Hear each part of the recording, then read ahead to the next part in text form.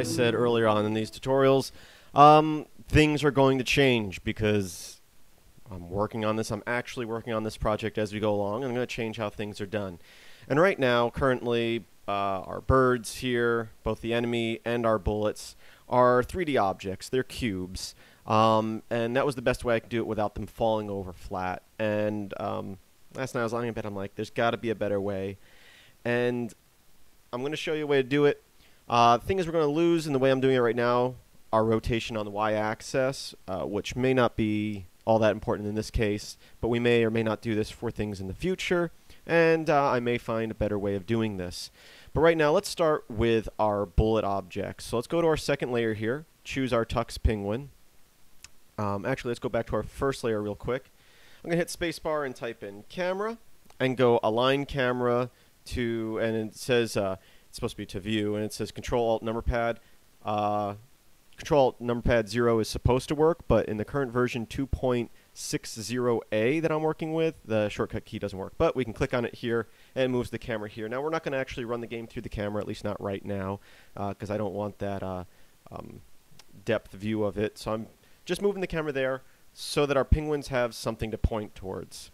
I'm going to now go to the second layer, and with our penguin here selected, going to go into top view, and if you remember, we made it a very long box to prevent it from rotating around.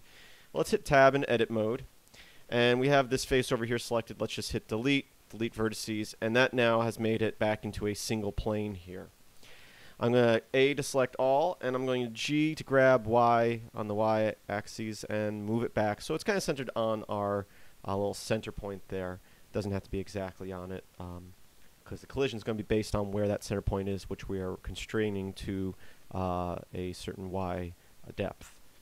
Okay, I hit tab to get out of that mode there, and we're going to change this down into our logic view here, logic editor.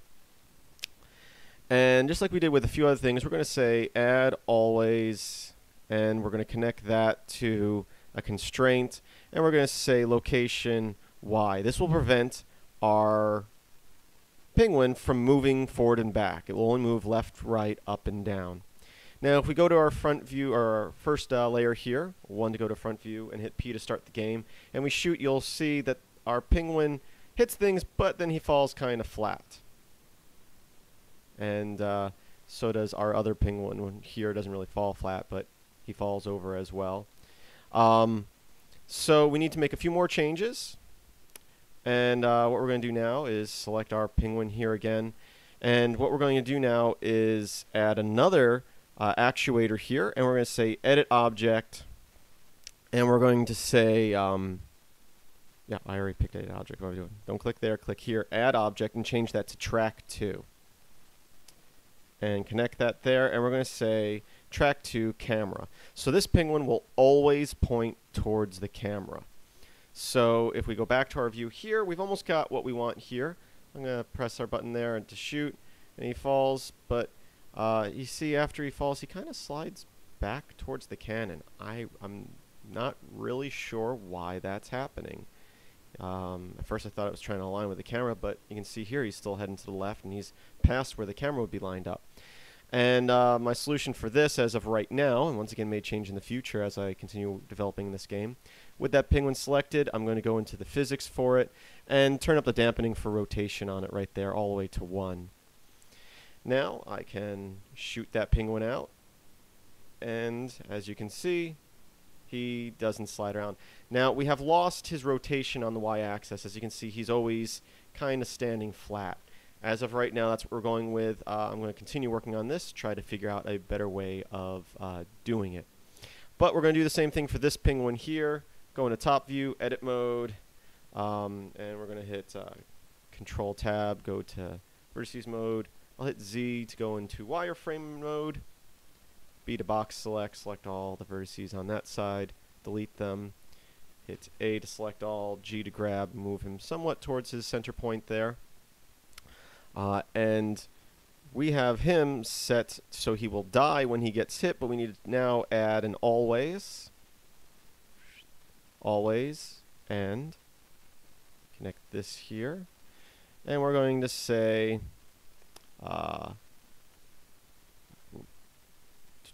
edit object, track to camera, And we also need to constrain him to the y-axis here. So add an actuator, constant, and his location on the y-axis will always be a minimum and maximum of 0.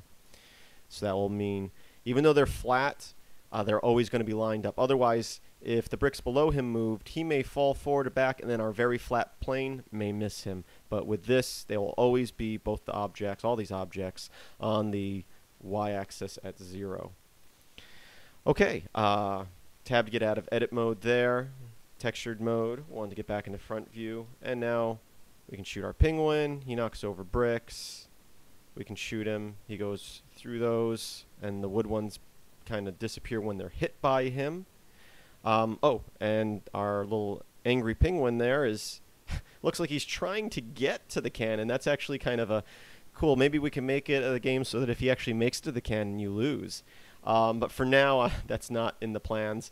I'm going to turn his rotationing dampening up.